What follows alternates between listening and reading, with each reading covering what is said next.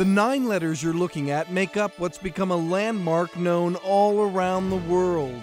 And when people come here from all around the world, they figure out where to go so they can have their pictures taken with the biggest star in town, the Hollywood sign.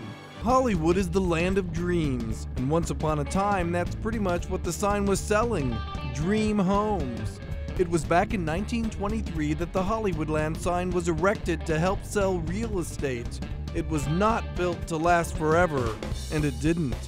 By 1949, the Chamber of Commerce took it over, scrapped the last 4 letters, and made Hollywood a star. Chris Baumgart is in charge of what he calls the care and feeding of the sign. He invited me to get an up-close and personal look, and that required I do something I'd never tried.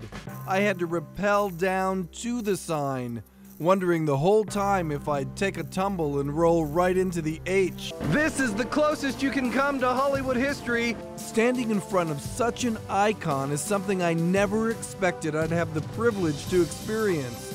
It's here that you realize just how small you are when you're standing next to such a giant monument.